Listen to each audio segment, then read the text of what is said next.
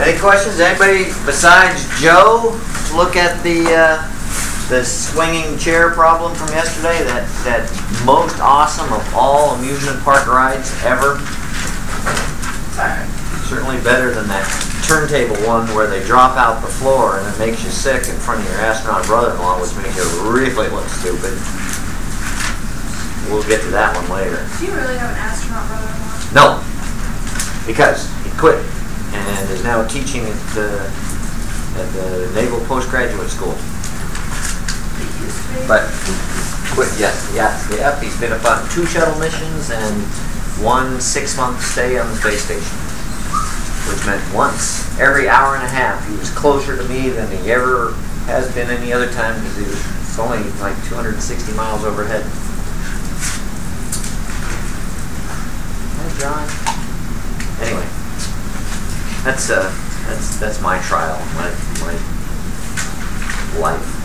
What do astronauts do when they're not kids? Brag, mostly. Pick up girls at bars, I think, and put on weight. Only Joe looked at that. Only Joe has a question about that swinging chair thing, man. All right, Joe, there you go. You can check it out there. All right, any other open questions, though, before we get going here? All right, what we're looking at, if you remember, are different types of forces, because our number one tool right now for solving kinetics problems is Newton's law, F equals ma. By F, I'm being a little bit loose. I mean the sum of the forces. A lot of times in our problems there's just one, but if there's more than one, it's no big deal. We add them all up. It's all the forces together, and whatever's left over, if anything, that will determine if there's any acceleration. So we looked at centripetal force yesterday. Did we talk about spring force a little bit? I think I did just real quick. And there's business in the book about it. It's everybody's played with springs before. It's not like you don't know what they do. You just may not know how to quantify it, and it's pretty straightforward. So we'll spend a little bit of time on some other things as we go here.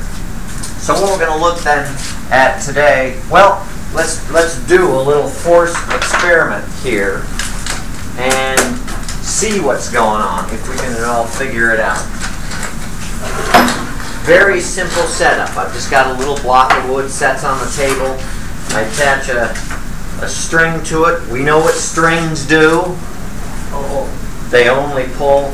And then I've got a scale here to help me determine what's going on. So I'm going to put it there and exert. Let's see, what's this read in? This reads in newtons. So I'm pulling with pretty much all my might right now, 3 newtons. I should probably push my sleeve up so you can see the veins. No, Bill could see it from there where he was. He could actually see it pushing out against my shirt. So oh man, if that shirt rips open, I'm going to lose my eyesight or something. So about 3 newtons. So let's see. Let's draw a free body diagram of that setup. The string is pulling on this little block with the weight on it by about 3 newtons. We read that right off the scale. Any other forces on it? Who's going to leap forward and take the easy one? Who did that? Nobody? Nobody wants to put Somebody over there said gravity. Yeah, well, wait. See, you got to be smart here and always jump in and get the easy one right off the bat. I've got about 2,000 grams on there, and then that thing weighs maybe 100 or 200 grams or so. Any other forces? Normal force? The normal force. Otherwise, the weight would accelerate it down. So there's got to be a normal force. In fact, in this case, we figure unless there's some other vertical forces that we don't have up there, and I can't imagine what they would be, then in this case, the normal force equals the weight. Not always. We need a free body diagram to check to make sure whether it does or not. But in this case, the weight and the normal force happen to be equal and opposite. So I'm pulling on it to the right with 3 newtons, but it was not accelerating. The only way that can be, all the way up to 4 now.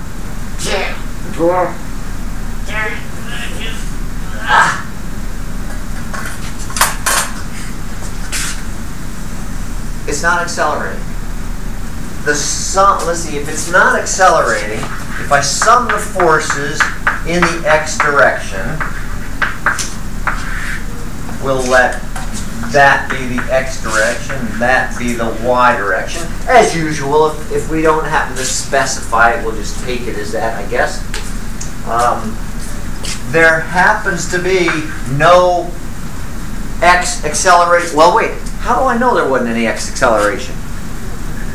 I mean, did I measure it? Did I run a little ticker tape thing through it? Final velocity, initial velocity. Well, it wasn't that high sounding. Because it was just sitting there and that's all it was doing. If it was accelerating, we'd see it do something else a second later. I think that's what Mike meant. But he wanted to sound more important than that. So the forces then must also sum to 0.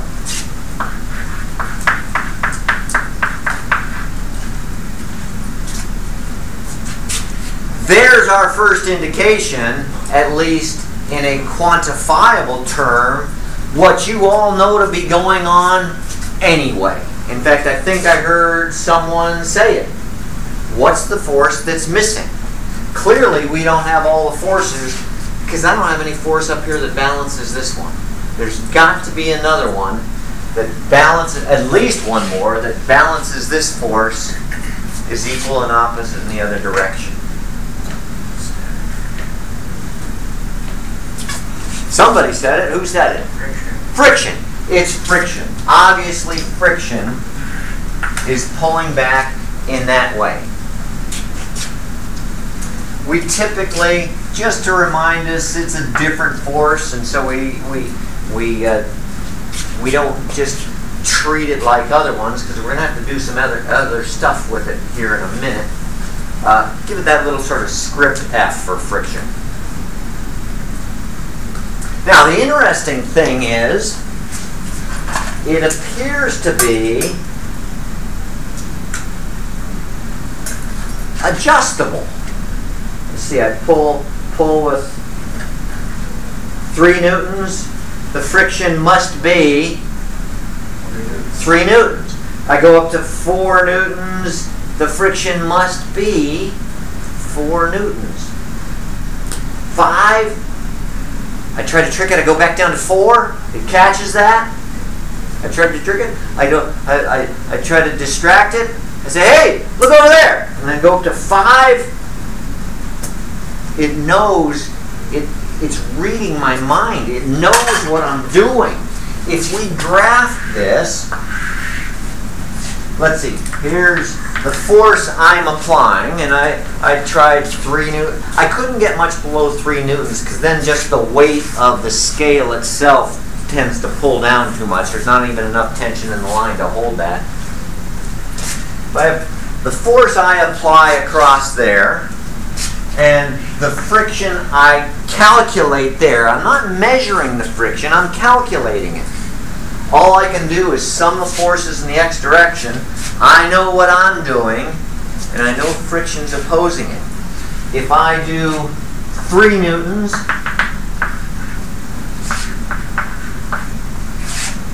then friction does 3 newtons.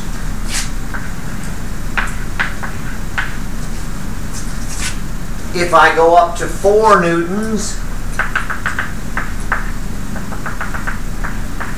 And if he doesn't know, I was doing 4 newtons. Makes this frustrating. Here, you know what? It's peaking, so I'm going to cover it. Okay, Joey, get ready. Damn, it knew. It knew 4 newtons. It knows what I'm going to do. If I go to 5 newtons, man, I hate this.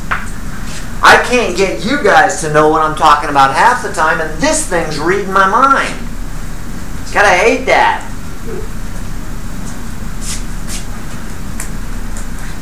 It knows what I'm doing. 1 for 1. What's the slope of that line? Huh? 1. That slope of that line is perfectly 1. Not sort of 1. Not occasionally not 1. Not 1 for me and 1.1 for you. Because if that slope was anything other than 1, then either this force would be bigger than this one or this one would be bigger than that one. And that thing would start to accelerate. It's perfectly 1. It's right in my mind. It knows exactly what I'm going to do.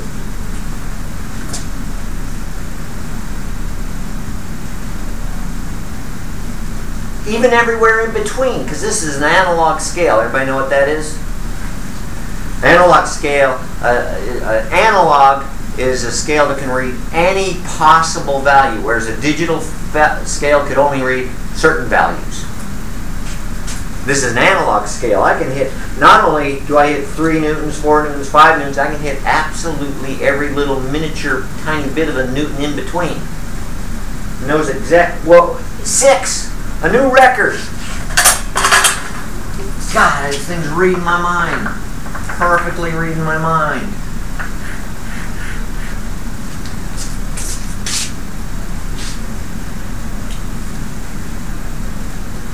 Perfectly reading my mind. It knows exactly how much force I apply. It won't apply any more, and it won't apply any less. So I go to, whoa, something happened there. Something. Where did it happen, Joey? Happened about 7. Now we got things going. Now things are sliding a little bit. There's a lot of chalk all over here. So now, sometime or other, I get to a point where I can actually pull it hard enough and it starts to accelerate now. Oh, you know what? I think we had a goober right there that was stuck on. But you know what? That's important to us. We need to know why it moves and why it doesn't. So now, looks like we can't hit 5 or 6 anymore for some reason. Now it starts to move.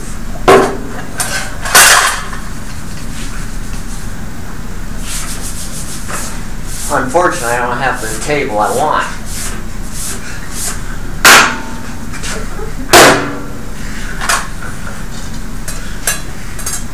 God dang.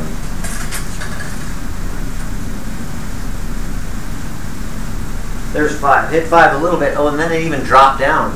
Got to 5. Drop down a little bit. So clearly there's a limit. And you know this, if you've ever tried to push a couch across the floor or something, if you don't push hard enough, it doesn't go. You got to push harder and harder until it starts to go, and then once you finally get it going, what happens? Huh? You ever moved a couch? Yeah, it's actually, once it gets moving, isn't it actually easier? There's just too much garbage on the floor there. Sooner or later, it breaks free and the friction force actually drops down, and as we apply more force, now it starts to accelerate. That's much harder to work with because we have to test, well, how much force do I have to apply for constant velocity, where I can have it moving but not accelerating, or how much force do I have to apply to get it to accelerate. It's a much trickier thing But what we find is once it's moving, if we could be sensitive enough to do that test, we'd find that the friction force would never change, and we can very easily get above the friction force, give that thing some pretty good acceleration. So it appears that we've got two things going on. We had this region where nothing would move. That's when I couldn't pull it hard enough to get it to move, but it always pulled it back exactly what I did. Every time it pulled back against me. Then we had this region here where the friction force actually drops down. You know that from shoving couches across the floor or whatever it was you were trying to steal that day. Where actually things are moving. This is a static region. Static means no acceleration or no movement. This is a kinetic region where things are moving.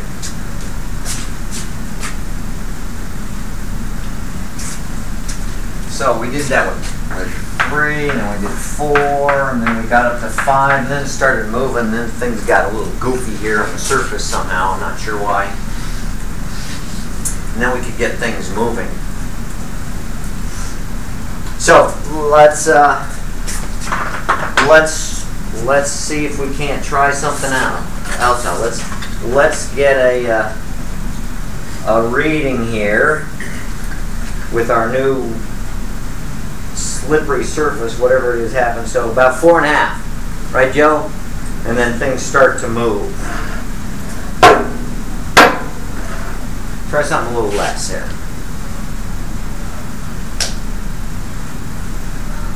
2.5. That's not big news, is it?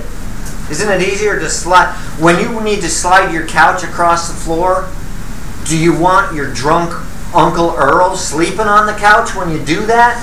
No, you say, get your butt off, go get a job. I got to move the couch. Because the couch, you don't want to push Uncle Earl across the floor because he's going to make it too hard to push that. So it seems like friction has something to do with the weight. Does that seem reasonable? If I put both of these on, what were we at with just this one, Joe? 4.5? Yeah.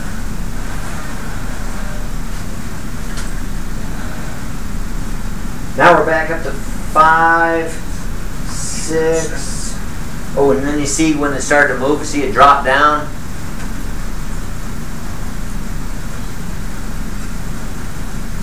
It's pretty hard to do it. This is a real rough surface. But now we're all the way up to 6 or something. And it appears that the friction, well, not the friction, not the static friction is always 1 for 1, no matter how much I'm towing, isn't it? Because I never have any acceleration. No matter what I'm trying to tow, I never have acceleration. Whether I'm here or whether I take that one off, as long as I'm not moving, I must not have any acceleration. It's always 1 for 1. But it appears like this highest point I have to pull might have something to do with the weight. Is that what it seems like? The heavier it is, the higher I have to go, the higher the load I have to exert before it'll finally break free. Does that seem reasonable? Maybe we draw it something like this. Here's my force, there's friction force. If I don't have very much weight on there, just the one little one, then I don't have to pull very hard before it breaks loose. But if I have more weight on there, I've got the big one, or I've got the two of them together, it appears like I've got to go a little bit farther before it breaks loose. Before that, to the left of that peak, it's always 1 to 1. The friction's always 1-to-1 with my pull, because that's the zone where it's not accelerating. So it's this peak here that seems to be of interest. How can we predict what that peak is going to be? Before that, there's nothing to predict. It's doing the predicting. It's 1-for-1 what I apply. I apply 3, it applies 3. I apply 3.269, it applies 3.269 back. But that peak, this, let's call it the maximum static friction.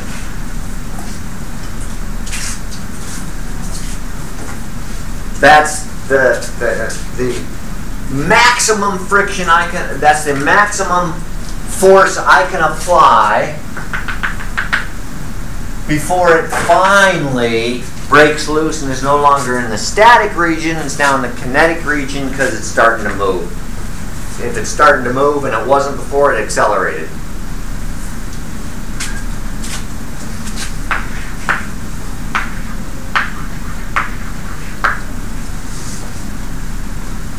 Seems like that point would be of interest. Maybe it's not something you'd actually calculate when you're trying to move your couch, but if you're trying to calculate whether you've got a good design for snow tires, or how much friction is in a machine, in the bearings or in the belts or something when you're part of that engineering design team, seems like that kind of thing might be of interest to you. What is this maximum static friction? If you can calculate it, then you can take it into your design calculations, do a better design. Seems like it has something to do with the weight, doesn't it?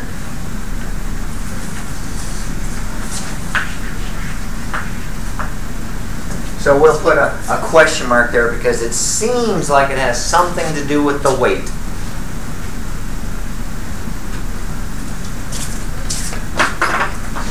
However, let's try it again.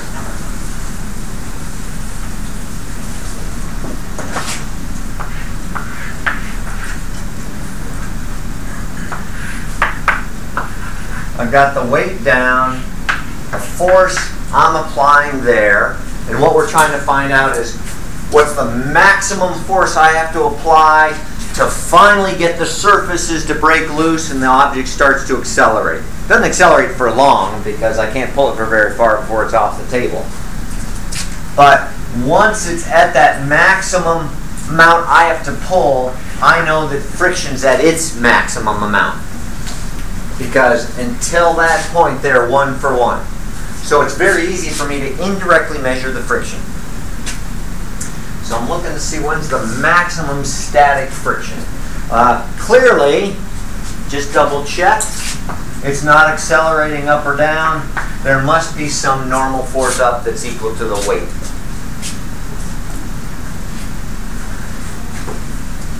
And I'm looking now, what's the maximum force I apply? Because that's the maximum force that the friction reapplies back to against me, just until it takes me to break the surfaces loose.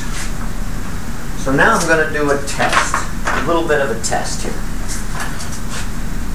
I just want to double check something. All right, here we go. Let's see if we can get some consistent results here, Joe. About 8. Okay, we'll try it again because it seems to act silly after moving. About 5.5. There must be something on this surface that if it sits there a while, it kind of gloms onto it, and then once I get it moving, it isn't there. So somewhere between 5.5 and 6, right? And then it starts to move. Phil, you agree with that? Something like that, unless we let it sit for a while. So I won't let it sit for a while. 5, 5.5. So somewhere around 5.5 or 6, it'll start to move again. I'm going to do something. I'm going to press down on this. Now what's its weight? Has the weight gone up?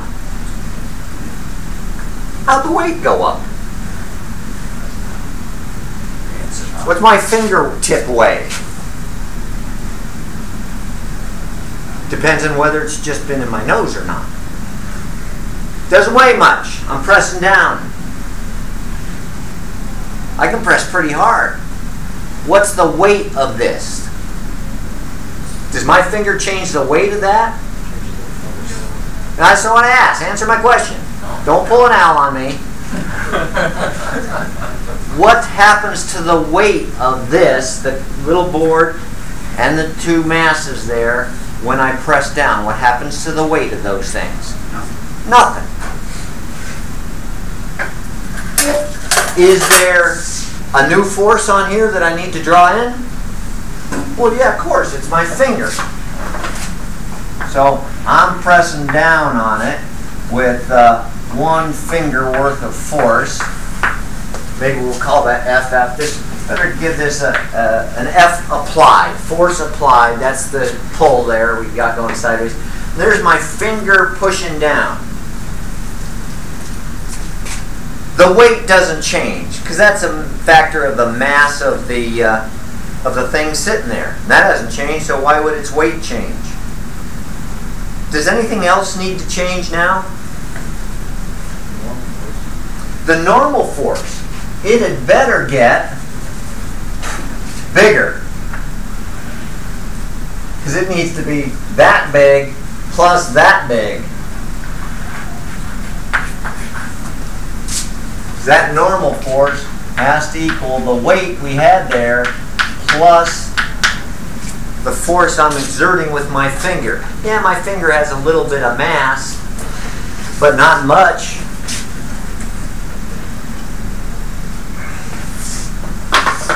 So now let's see what happens, Joe. Let's retest it since we see it gets funny when it sticks for a little bit. All right, so that's 6.5. Now I'll press down.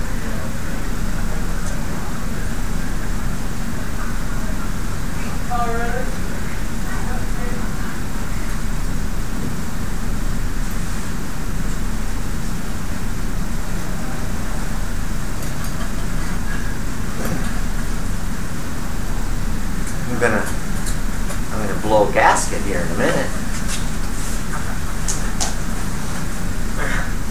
I wish Malcolm was here. One more time over 20. Malcolm could do this, couldn't he? Yeah. Malcolm lifts weights. He tells us that. It's probably got an app that could do it. There's 20, huh? It's probably got an app that could do it. There's 20. That's like a world record if I ever saw one. So I don't think, since the weight didn't change, and the maximum force I had to apply is clearly, in fact, it's off the scale now. I couldn't even get it to move. It doesn't appear the maximum friction has to do with the weight. It appears more likely it has to do with the normal force, because that increased, and that did increase the maximum static friction I had to apply.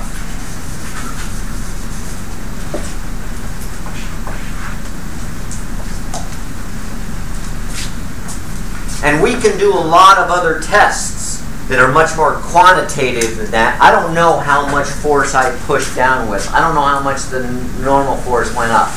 But if we could test this much more carefully, we would indeed find that this maximum peak point here, this maximum static friction, would indeed be a factor of the normal force.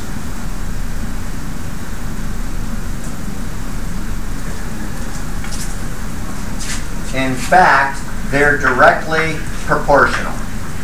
So I could write, instead of that little squiggle, which means has something to do with, I could actually write is proportional to. Have you seen that symbol before in math? Some of you have, and some of you haven't, I bet.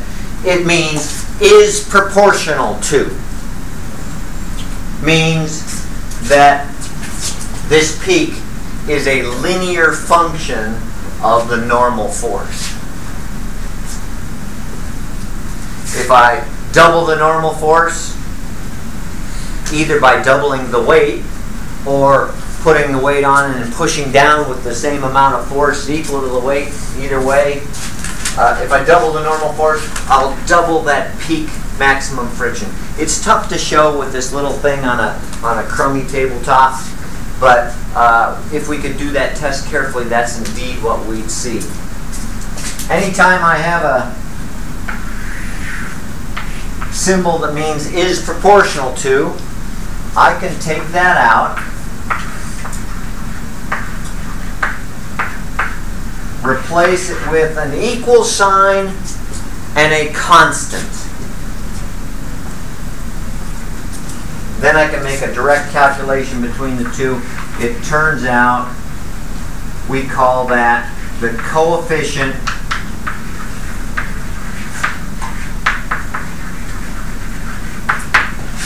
of static friction.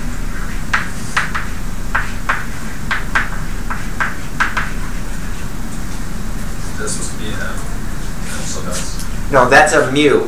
It's a Greek letter mu. It's much like a U with a real long front tail. Our M came from that, but that's a Greek letter mu. Remember, we never write out these Greek letters.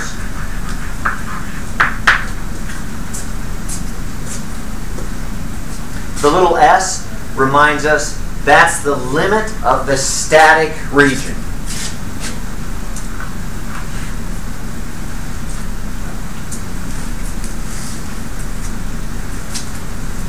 So if I do anything to increase the normal force, which means I could increase the weight, that would increase the normal force, or I could apply more force here downward myself, that would increase the normal force.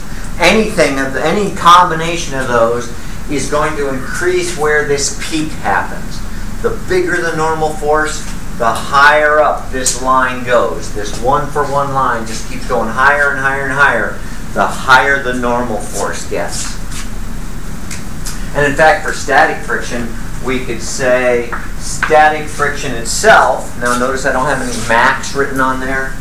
Static friction is always less than or equal to mu s times n.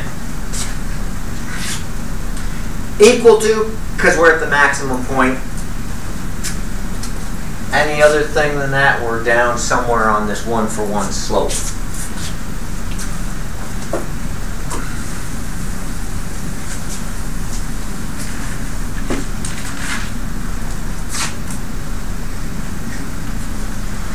So we've got this maximum static friction equal to this coefficient of static friction.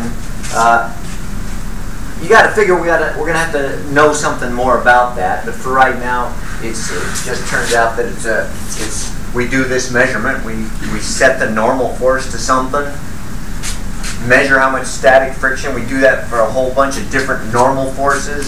Measure the maximum friction force, and then we can calculate that static coefficient. We could do that in the lab if we didn't have so many other busy things to do.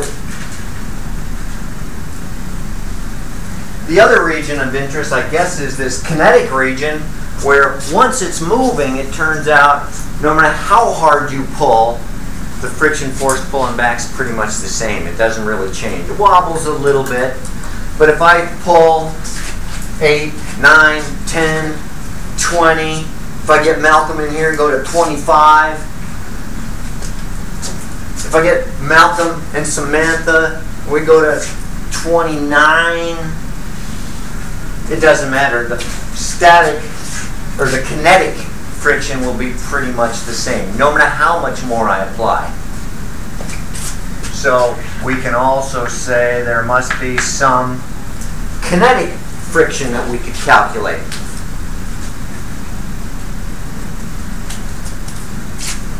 It is also proportional to the normal force, but it turns out the proportionality constant is different. Well, you can see that because this friction force tends to drop down. In fact, in every situation I can think of, mu k is less than mu s. If nothing's accelerating yet, if nothing's broken loose, if we don't have this one surface sliding over the other, there's going to be more friction than when we do get things moving. And that's what you experience when you shove something across the floor. You try to get it, refrigerator moving or something. Big effort to get it moving, but then you try real hard not to let it stop again because now it's a little bit easier until you get it to where you're going. You know that from pushing stuff across the floor. So let's see, maybe a little bit more word about these coefficients. They're both very much the same in that they're essentially constant, but there's some things we really need to understand with these coefficients. Here, let's be a little more thorough. We'll say coefficients of friction, whether static or kinetic. There's a couple things that are true, besides just the generality that the kinetic is generally less than the static coefficient of friction. What you have to realize is when we talk about the difference between this static region and this kinetic region, we're only looking at one thing. We're not looking at the object necessarily itself and whether it's moving or not. Because I could do the same experiment by somehow holding this thing still and pulling the table underneath it. And I would still get the same kind of friction measurements there if I could do that without much difficulty. So it's not a factor of whether this thing is moving or not. It's a matter of whether these two surfaces in contact are moving over each other. It's this little wooden block moving over the tabletop that's important. That's the difference between the static region, when those two surfaces aren't moving over each other, and the kinetic region, when those two surfaces are moving over each other. We don't look at the object and whether it's moving or not necessarily. What we look at is the two surfaces in contact. In fact, this depends very, very much on surfaces in contact. Remember I told you friction was a contact force? We only have friction if we have two surfaces in contact.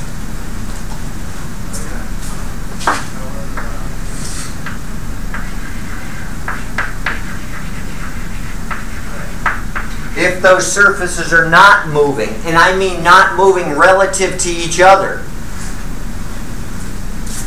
not moving relative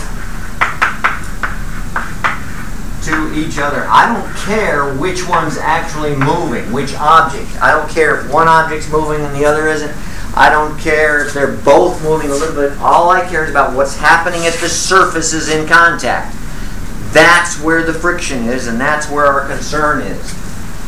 Not moving relative to each other, that's a static friction situation.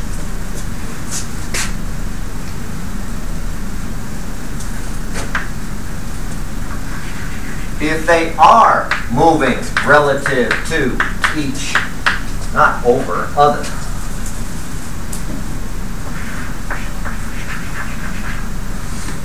That's a kinetic friction situation.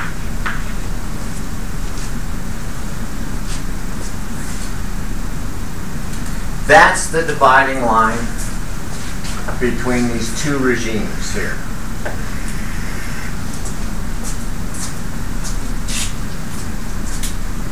You look at the two surfaces in contact where the friction is. Remember that the normal force is also a contact force, the two surfaces in contact. And in this case, we're talking about the very two same surfaces. It's the normal force at the surface where the friction's occurring that we're talking about here. One other thing is very true about these coefficients of friction. Depends very much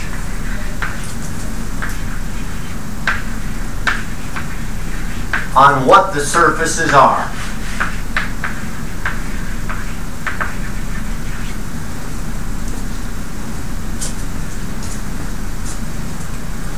You know that. If I'm trying to pull something across the floor and then I come in well, we even saw it change somehow here. There's something weird that's on the surface. If I was really serious about this, I'd have to clean these surfaces. I'd have to clean them off with alcohol, let them dry, be very careful where I touch them because all kinds of weird stuff can happen. But if I grease the table,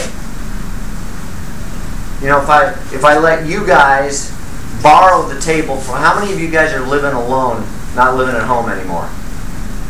Joey? So if I let you bother this table, because bachelors don't know how to clean anything, I let you borrow this table for say a week or two, it'd come back pretty greasy after that, wouldn't it? There'd be spaghetti, chocolate milk. Yeah, and so we'd have entirely different test values for the maximum static friction and the kinetic friction it took to get that to move over itself. If I took this surface and I laid over it a real sticky foam rubber or something and then reran the test, that'd be completely different again. It very much depends upon what surfaces are in contact.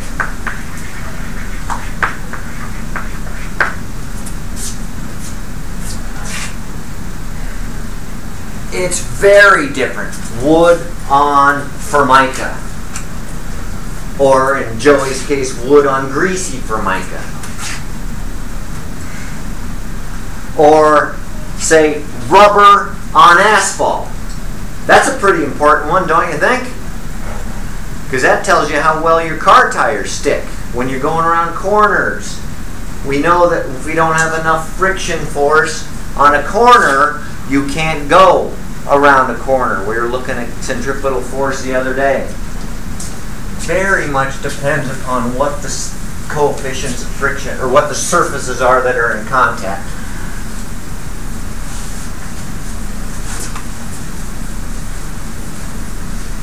Well, what would be nice then is if every time we needed to do some kind of friction problem where we have some problem that we understand friction to be a part of it, it'd be very nice if we didn't have to retest it every single time we have two surfaces in contact. It'd be nice if somebody would test some surfaces, say rubber on steel, or tennis shoe rubber on ice, or concrete on asphalt. Any of those. It'd be nice if somebody would do that test for us and then just let us know what the coefficients are so we can do the calculation. Wouldn't that be nice?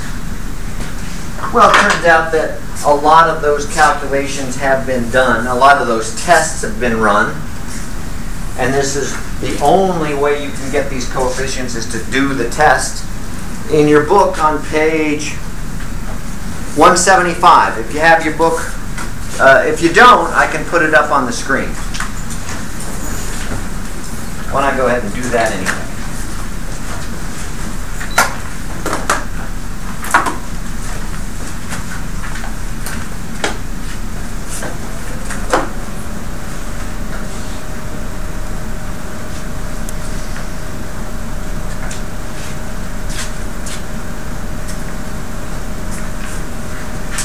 Anything yet? Patrick, you're the one close enough. Nothing yet? Projector's on.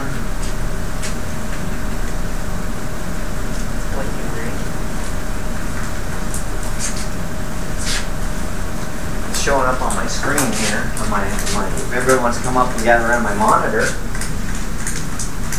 Let's see. Set on document camera. Is the light there in the right spot? What? Oh, I don't know. Huh? The light's Your mom. No, the screen's there.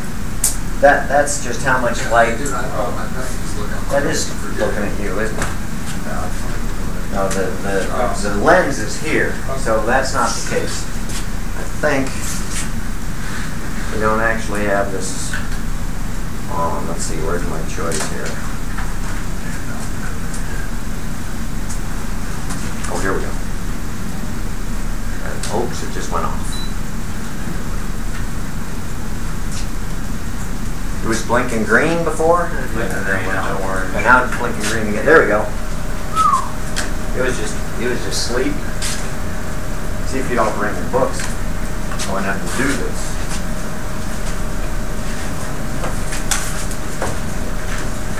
There we go.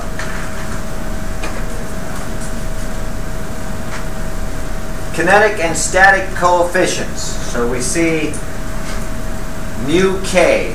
That's kinetic. What does that kinetic mean again? That k? What's that mean? What's moving? The two surfaces relative to each other. I don't care what object is moving. I care whether the surfaces in contact are moving. Static coefficient means they're not moving. The two surfaces are stuck to each other. Steel on steel, well, that's the kind of thing you'd want to know if you were building some machinery. Like this is what's going on with your pistons in the piston cylinders in your car. These are actually kind of high numbers, so you might want to put some oil in your car to decrease that a little bit. That would be then lubricated steel on steel, which would be a very different number. Copper on glass. Boy, some very important ones here. Ooh, rubber on concrete. There we go at the bottom. That's your car tires on the road surface. We get pretty high coefficients of friction. About the same, but the static one is definitely greater.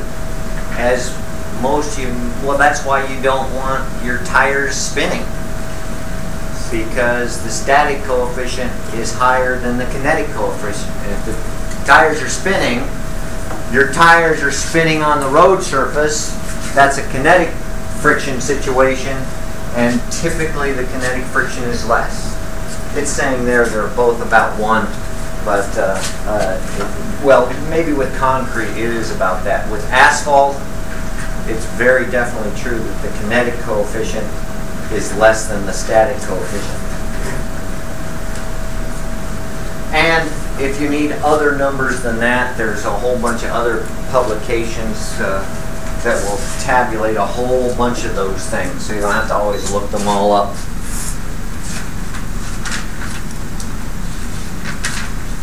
Alright, so we need to do some problems with that. Where are they?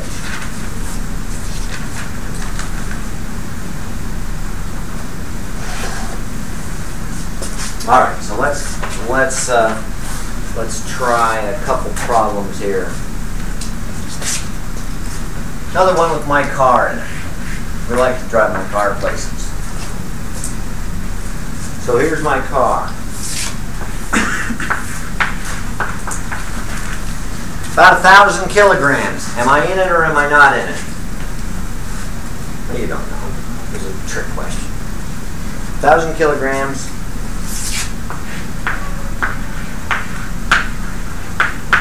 I'm going about 30 meters per second.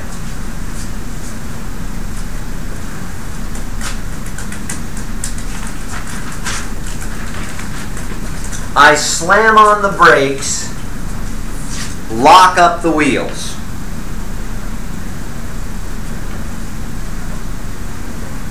So I'm skidding now. Locked up the wheels because I panic when I need to stop. I'm like you guys, you know. If I'm not squealing the tires when I stop and squealing the tires when I start, I'm not going to meet the girl of my dreams. So you got to squeal those tires, fellas. So I lock up the wheels and I'm skidding. Coefficient of friction between my car tires and whatever surface I happen to be on, let's say it's 0.8.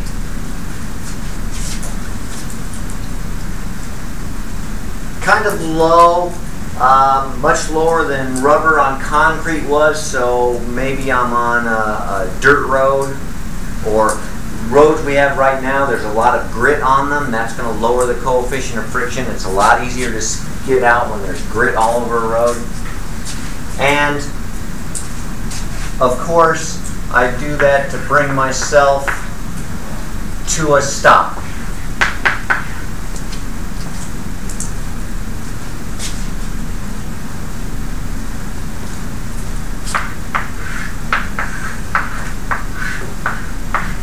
How far do I travel in that skid until I come to a stop? There's my question.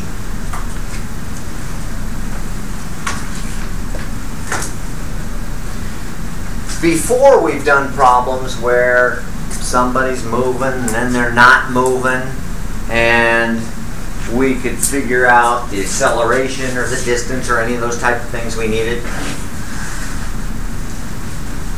Now, though, we're talking about what force is it that causes me to stop. I've locked up the tires. My tires are skidding over the road surface. So there's a big friction force backwards. That's what's slowing me down. Is that kinetic friction or static friction? Joe says kinetic. Tyler, what? You agree? Yeah, my tires are skidding over the road. The car is moving, but that's not what matters. What matters is what are the two surfaces doing with each other. So my tires are skidding over the road surface. That's a kinetic friction situation.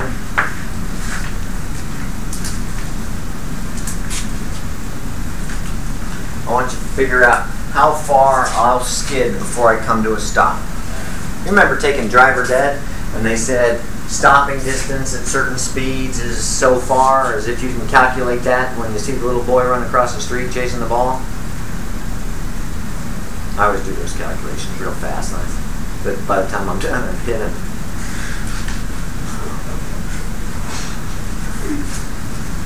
Saying, dang, there goes one more tuition dollar just lost there. All right, how are we going to do this problem? How are we going to get to this distance traveled? Let's see, we have initial velocity, final velocity. We're looking for distance. That kind of sounds like the constant acceleration problems we were doing, right? And remember, I told you this friction force when the two surfaces are sliding is fairly constant.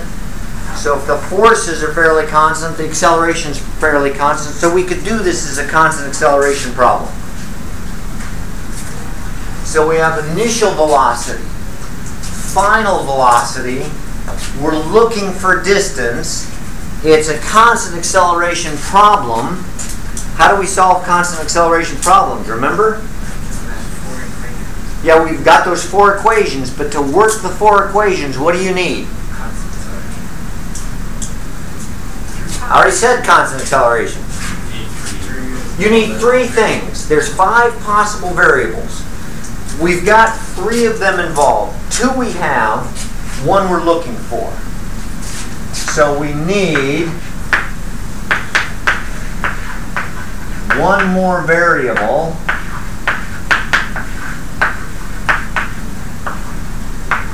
Before we can find the one thing we're looking for. We need 1 more thing that we know before we can do this as a constant acceleration problem. Remember, there's only 5 possible variables in a constant acceleration problem. We've got 3 of them, so there's only 2 other possibilities. What are they? Time. How long is this acceleration going on? Or the acceleration itself. We need one or the other of those. Then we know what equation to use. We just look it up on our table and find the distance we traveled. Which one of those can we get? And how? We need either the time it takes to come to a stop or the acceleration we undergo to do this stop.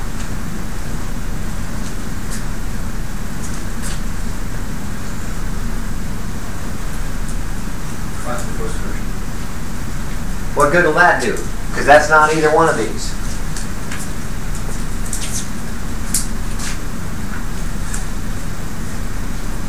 I'm not saying you're wrong. I'm just asking you, what good will that do? If I can find the force of friction. I've got the kinetic, but what good will it do? Some of the forces equal mass acceleration, and then by acceleration, and then deceleration. We're looking for either the time or the acceleration. Then we can do this. Then I can find the distance. I got to find either one of these. Which one can I find? Now, Mike was throwing out some stuff, but I don't know that it was going anywhere. I'm not saying he's wrong. I'm just not sure it was going anywhere.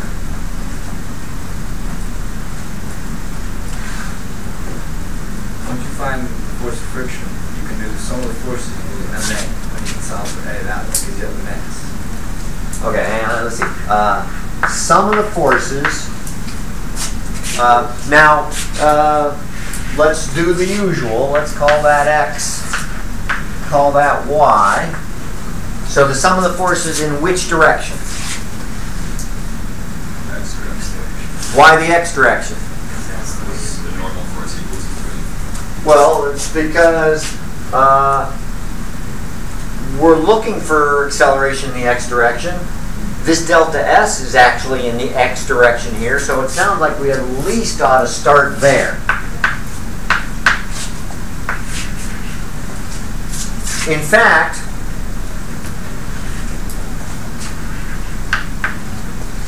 maybe that's what we're looking for. That would be our acceleration in the X direction. You can change this S to an X if you want. No big deal. It's just an arbitrary choice of a letter. We've got the mass.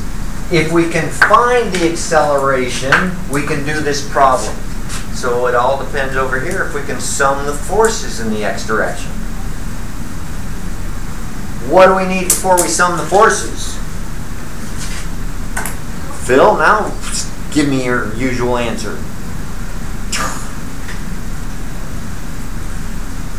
What do we need to best sum the forces? A free body diagram. Because if we don't have the right forces, if we don't have all the forces in the problem, how are we going to sum the forces? You can't just guess at them. We gotta think and make sure we got them all. Any forces.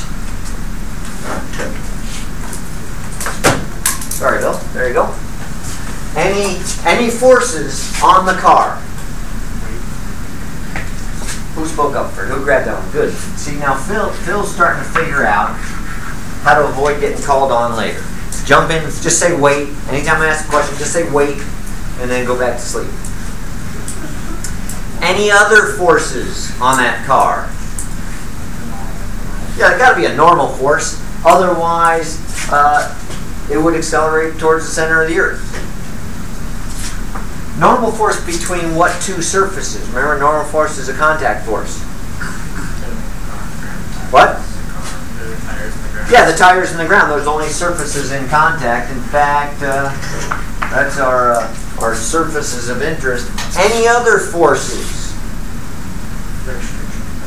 Friction. Which direction? Opposite direction of the movement. What we have here is the stationary ground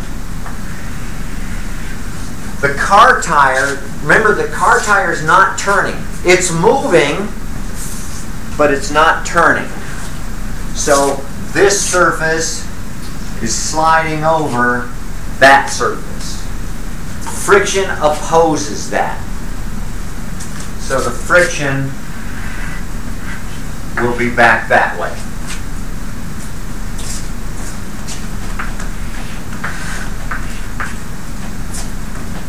And we'll put a little K on it because this is a situation where the two surfaces are sliding over each other. Yeah, the car's moving, and yeah, the wheel's moving with the car, but the two surfaces are what we look at.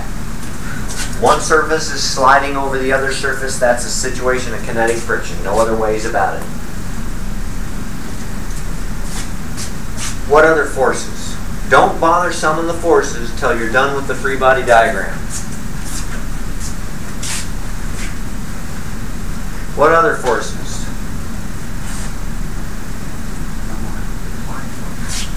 The what? The applied force, right? What applied force? From the tire to when it's moving, but it's not standing.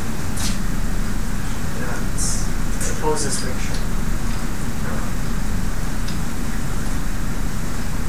Yeah, you don't know. No, remember, it's got to. Anytime we put a force up there, you got to tell me what's causing it. Phil, oh, you're awake again. You're gonna just say normal? No, you're gonna say wait. Go back to sleep. No, it's the force caused from your previous movement. So I can go put my hand on the previous movement. Well, you could stick your hand out and get hit by the car moving 30 meters per second. Huh? Well, the car is moving before it slammed on the brakes, so it had to have some sort of acceleration. Oh, so I can go back here before I put the brakes on and put my hand on the previous movement. I could roll down the back window, stick my hand out the back, touch the previous movement. Phil, you want to just say wait and leave it at that? I'll stick with that wait. Don't forget, no forces go on here unless you can tell me what I can touch that causes that force. I can't touch previous movement. I can't touch acceleration. I can't touch circular motion like we were trying to do yesterday. We wrestled with that a little bit. Forces are only caused by ropes, surfaces, people reaching in and pulling or pushing.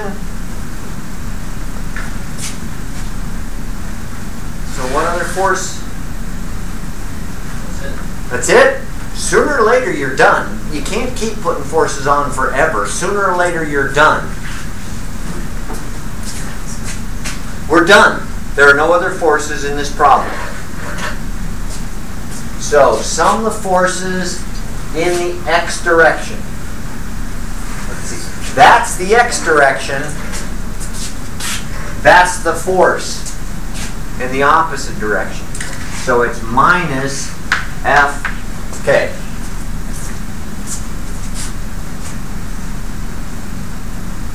The minus because I chose to the right positive and this force pushes to the left.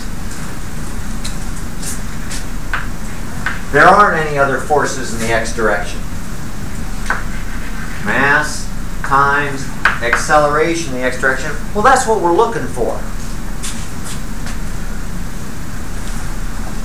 So we've got the mass, but what about this friction force? How big is it? If we can't figure that out, we can't figure out this acceleration. How big is that friction force? You have new kinetic. Huh? You have new kinetic. Okay, sure do. So friction kinetic equals mu. Oh yeah, right there. So that might help a little bit. Minus still stays there. Minus mu k, the coefficient of kinetic friction, times n, the normal force. So I don't know, maybe we're a little bit closer. Well, we don't have the normal force.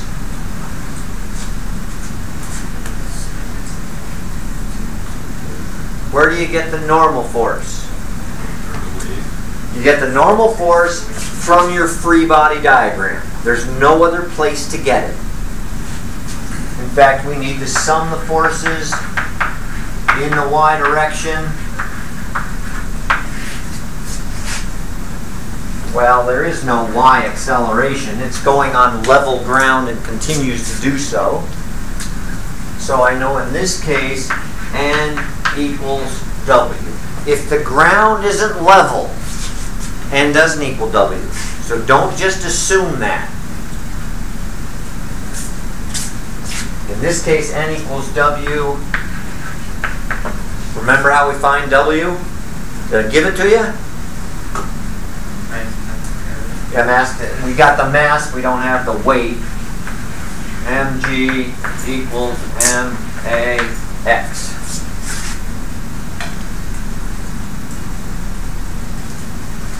Oh, look at this.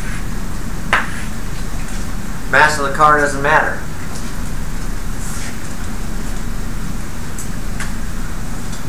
What does matter then in determining stopping distance if the mass doesn't matter?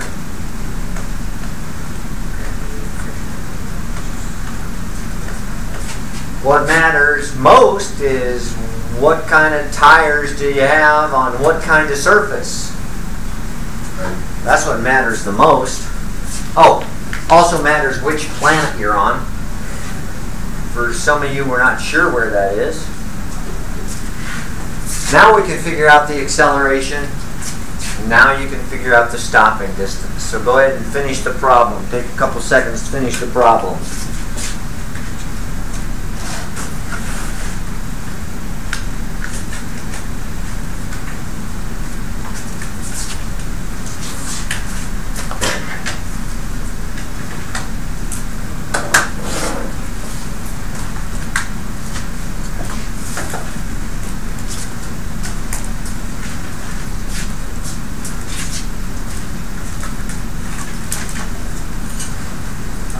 Did it already? You don't even have a calculator. Oh. You called for help. You called up your mom and said, Mom, calculate this, quick.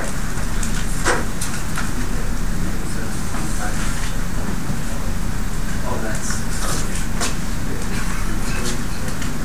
I got it out. So, figure out the acceleration. Then we've got a good situation here. We don't need the time. Nor could we find it directly. We can find the time once we found the acceleration, but that's just an exercise for the meter. Find out what was over.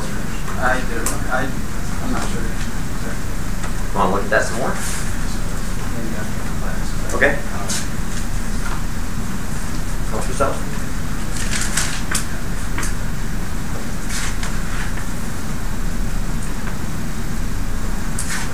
Come on, we're heading towards that little kid. Finish the calculation. Remember, we're looking for delta S. Oh. Yeah, you're saying, the little kid's standing with his eyes real big. He's frozen solid. He can't move.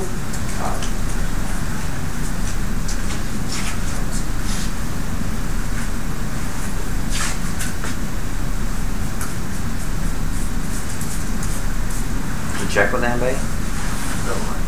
Do you know anybody's name in here?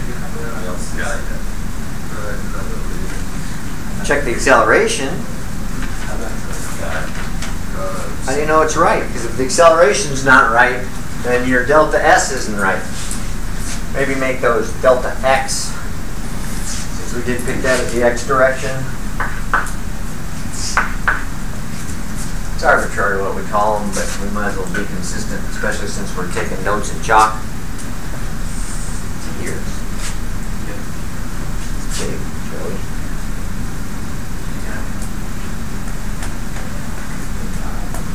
It's like 32 ounces or something. 23 ounces. Man. You're going to be peeing for a month. Do you have any classes after this? You have to drive home? It's a long way? Yeah, so that's going to be what? 2 2 stops, 3 stops maybe. Stop to pick up more of the pizza, or both. What do you do with the check? What'd you find? And you agreed? What do you do with the time? Mark, who'd you check with? Nobody?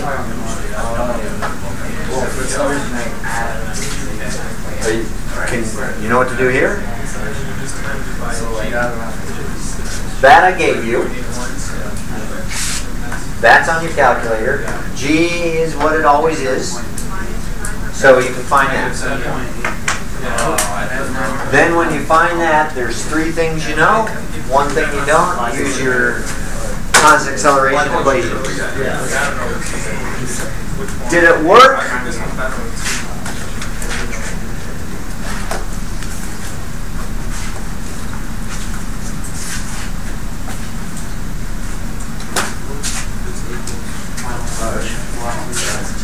Check with somebody? No? Len? We checked. Agreed? Who'd you check with, Alan? You agree? Tyler? You guys agree now? Yeah. Patrick? Almost?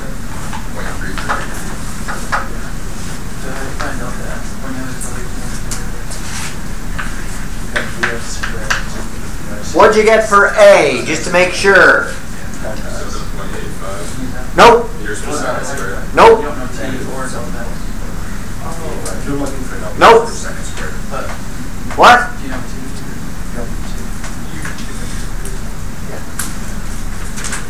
What? Is it negative? Negative. 7.85 meters per second squared. There we go. Got it all finally. Minus 7.8, was it 85? Meters per second. What's the minus mean? Negative direction. Yeah, we picked the positive direction as x. The acceleration is negative to the left, what we typically call deceleration. Now that you've got the acceleration, it's now just a constant acceleration problem that you can finish. And we got for a stopping distance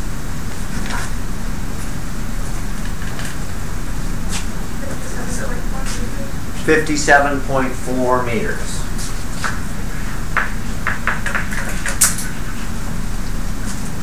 Which is lucky. The kid was standing at 57.6 meters. So, scared the hell out of him, which is cool. Teach him a lesson. Don't run out in the street. Alright. We don't have much time. I don't see you until Monday, so I have to give you something that will consume at least several hours over the weekend. See if I can keep you busy enough, keep you out of jail. So here's the problem.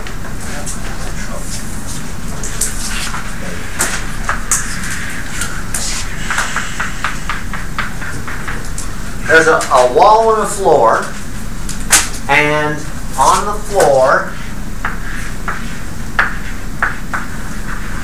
I have a 2 kilogram box.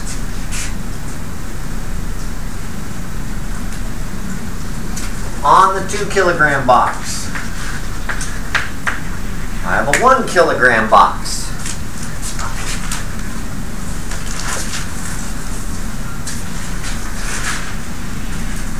The 1 kilogram box is tied to the wall with a titanium cable.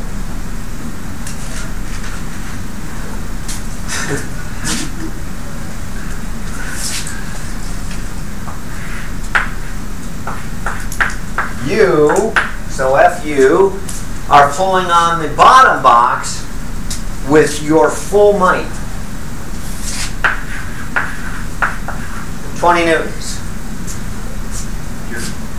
That's my full might.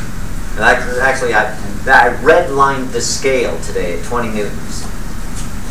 Yeah, I did that. I want you to find, oh wait, 2 more things. Coefficient of friction right there. mu k is 40.40.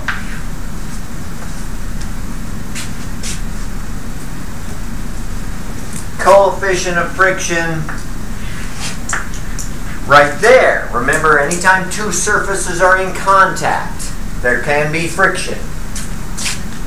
Mu k is also 0.4.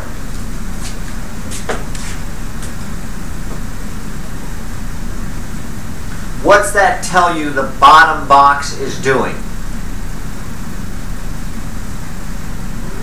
Moving. Otherwise, we wouldn't have kinetic friction, we'd have static friction. Because if it's moving over that surface, and it's moving under that surface. So find two things. If you don't bother coming for the rest of the semester. And that's the last week, next week before spring break, isn't it? Man, yeah, things are flying. You got any zeros in the grade book, you better fix them. Find the acceleration of the 2 kilogram box. What's the acceleration of the 1 kilogram box? 0. It's tied to the wall. And find the tension in the cable back here. Titanium's expensive. I don't want to buy a thicker cable than I need to.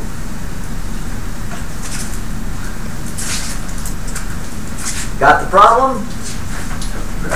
All right. Have it tattooed on your forehead when you come on Monday. If I see it there, you can come in. If I don't see it there, you can't come. Oh, Tyler wears his hair over his forehead. What are we going to do? Haircut. Good thing. Yeah, haircut. Alan's got a hat on. Good thing we don't have bigger equations to tattoo on your forehead. You need a forehead like mine.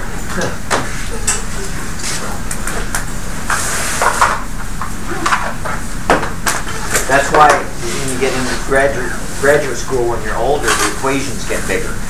You have more forehead to put them on. All right. Have a good weekend.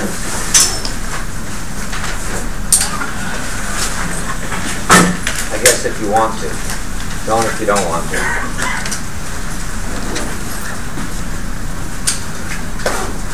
Oh, you want to see that now? Yeah. Okay. Take your time with it. When you're done, I'll be in my office, I guess.